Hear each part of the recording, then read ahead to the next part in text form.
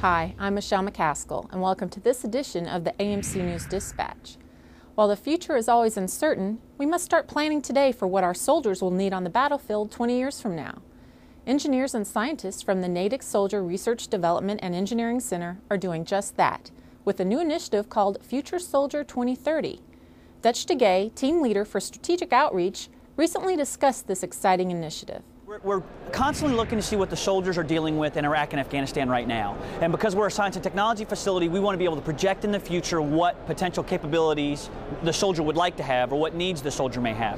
So the Future Soldier 2030 initiative, as opposed to being a program of record, is that we're looking at science and technology across all of RDECOM and AMC, and then trying to come up with a concept car-like idea of this is what the potential soldier may look like. How do we integrate technologies that are currently going on in the labs or being researched in the laboratories now, and what that could potentially look like for the 2030 timeframe. We start inside Natick, and we find out all the work that's being done that could potentially be inserted onto the soldier, and then we go outside to the Picatinis, for example, CERDEC at Fort Monmouth to see what kind of communications, battery technology is being looked at, and then we constantly are involving soldiers to give us lessons learned and AARs from Iraq and Afghanistan. So understanding that we understand the fact that no matter what type of technology we come up with, it's only as good as the soldier who wants to use it. So we try to involve them in that decision cycle.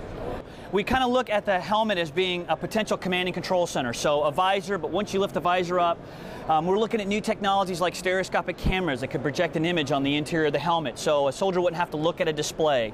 The body armor itself, you'll notice that there's kind of two layers. One is for torso and one is for legs. One thing that we're looking at is an exoskeleton. We currently are managing that program right now. So if I have an exoskeleton on the body, and right now this is represented by waist down, this can carry more of traditional ceramic body armor as we move to make the soldier kind of more vehicle-centric. Maybe I can look at boron carbide or ceramic body armor for the entire body, so we get something that's truly protective head to toe, as opposed to just thoracic cavity, joint, that kind of stuff. This is a concept car.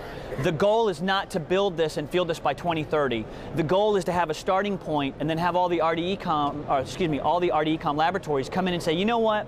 The helmet's not going to look like that because we're using X technology. It should be reflective of this technology, so that we use this as what the potential soldier of 2030 could look like. The Future Soldier 2030 initiative will be developed in collaboration with RDECOM's other research, development, and engineering centers, the Training and Doctrine Command, and PEO Soldier. The goal is to identify potential capabilities that may be required by soldiers in the future by applying logic and imagination to real-life situations. Well, that's all for this edition of the AMC News Dispatch. Don't forget to visit the AMC website and click on the News and Information link for the latest items of interest about the command. Thanks for watching, and be sure to tune in next time.